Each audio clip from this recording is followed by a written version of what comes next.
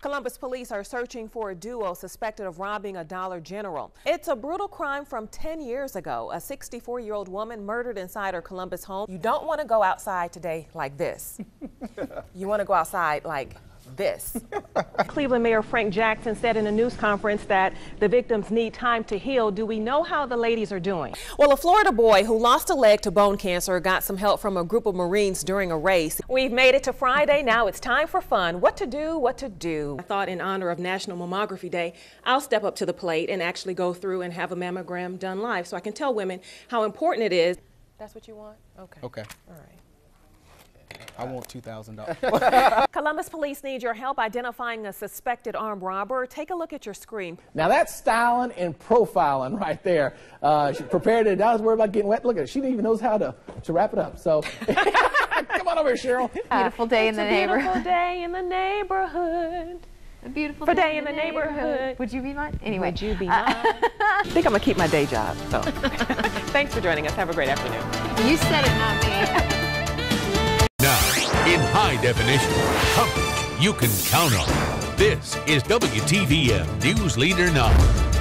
Good evening and welcome to coverage you can count on at 5:30. I'm Cheryl Renee. Thanks so much for joining us. 4 families in Phoenix City are still without homes after fire destroyed several units at their apartment complex Thursday evening. Several fire units rushed to the fire at the Dolphin Drive duplex off of Opelika Road. Firefighters battled the blaze for hours. No one was hurt. Only a family pet was trapped in the fire but was eventually saved without being injured. The owners who abandoned their dog at an Opelika vet clinic have come forward after hearing news reports the dog tested positive for rabies. They are being urged to get rabies treatments along with their 3 children. The countryside vet worker that was bitten by the dog is undergoing treatment. So are 3 other workers who were exposed to the rabid dog.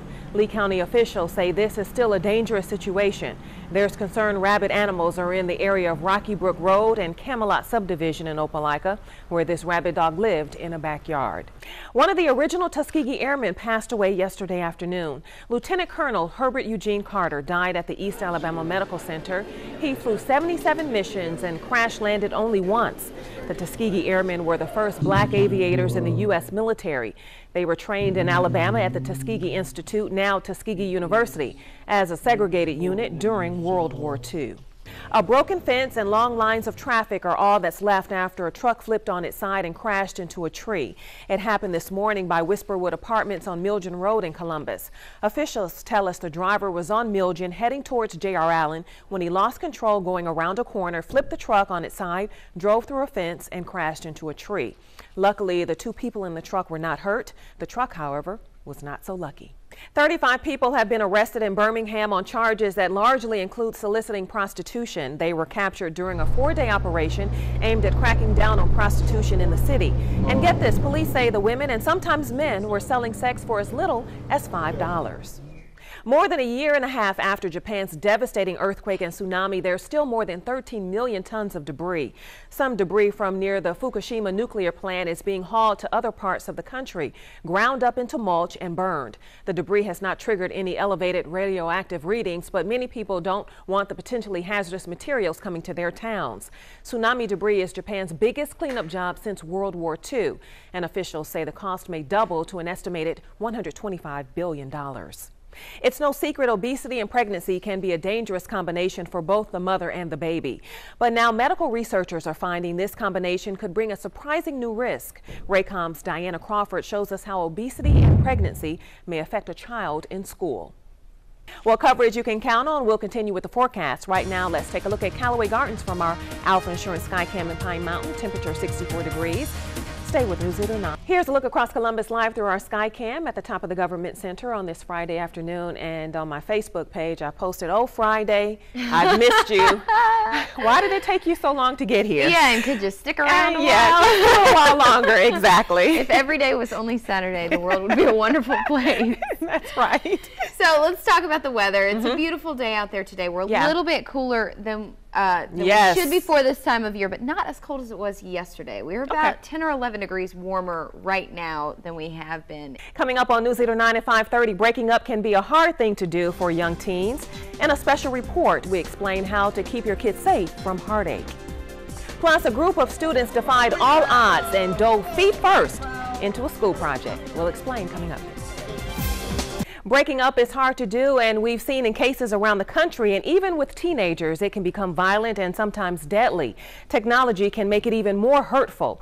But now a new initiative is teaching kids how to control their impulses and break up the right way. News Leader 9's Rosalind Giles explains. Students from Florida International University in Miami took a walk on the wild side, or at least they attempted to. Students took part in a class project where they had to make it to the other side of a 175-foot lake on campus. They designed special shoes from things like styrofoam, plywood, and duct tape. Out of 41 teams, only 10 failed to make it across. The first to make it to the other side of the lake won $500, bragging rights, and a well-deserved A in the class. If you're having a tough Friday, this little guy may brighten your day. We'll introduce you to the feline some are calling the world's grumpiest cat. Coming up. A cat named Tartar Sauce, there he is, has become an internet sensation for her frowny face, and the grumpy cat, as people are calling her, is from Arizona. It all started when a photo was uploaded online, and within 48 hours it was viewed more than 1 million times. Yes. Hilarious. Either way, you will not be grumpy with the forecast. We are expecting beautiful weather out there today. A high near 70 degrees. We should be in the mid-70s through Saturday and Sunday with mostly sunny skies. You're right. That forecast makes me happy. It makes me happy too. Thanks for joining us for the latest news and weather. Just go to WTVM.com. Take care. Hope you're happy. It was a call that even shocked dispatchers. I told the operator, I said, "This is Mayor Wright." A 911 call from the mayor saying, "I've been shot down at my home." I am elated this day. 24-year-old Christopher Wright is one of the youngest mayors in Georgia. A feat that didn't come easy, but nothing compared to what he would face Halloween night as he arrived at his family's home. Saw someone bust out of the door, and they got my attention by crying, "Hey!" 2 masked gunmen ambushed Wright. And they opened fire on me 4 times. I was shocked, I was stunned, I couldn't believe it. I was like, this is how I'm gonna die? Clinging to life, Wright cries for help. After crying out a couple of times, I heard footsteps running back toward me.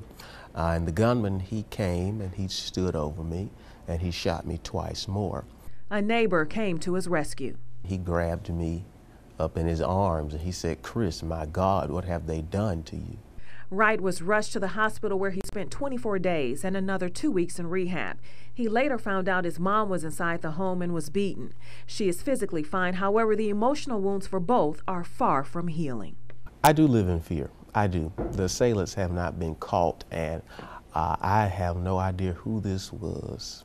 And according to Wright, neither does the GBI. He says when it comes to the investigation, he often feels like he's the suspect instead of the victim. They interrogate me as if I brought this on myself. They implied maybe I was involved in some kind of illegal drugs or some sort of love triangle, and I thought that was just a bit absurd. With 1 bullet still lodged in him, Wright has a long road to recovery. It's still hard for Wright to look at pictures from his days in the hospital, and it's not just a wounded mayor you see. You're looking at a miracle.